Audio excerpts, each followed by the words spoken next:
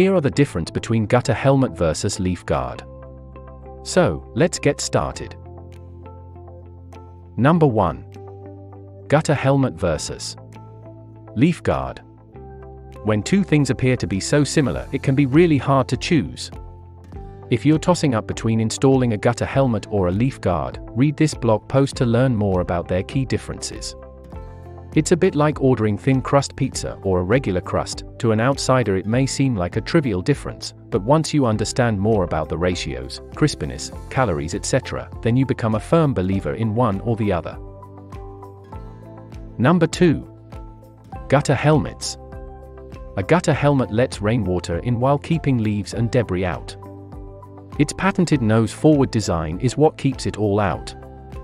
The downside is that it completely blocks gutters, so when you do need to get in there, it can be inconvenient.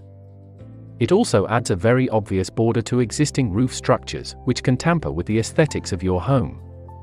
Gutter helmets are often more expensive than leaf guards without doing much more.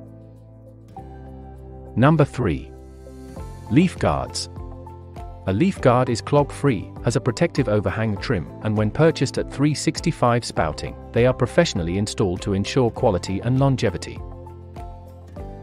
Number 4. 365 spouting leaf guards.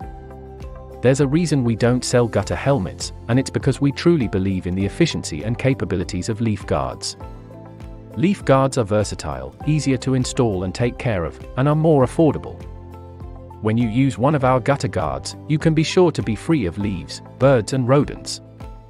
To find out more about leaf guards and other rainwater goods, get in touch with our friendly team.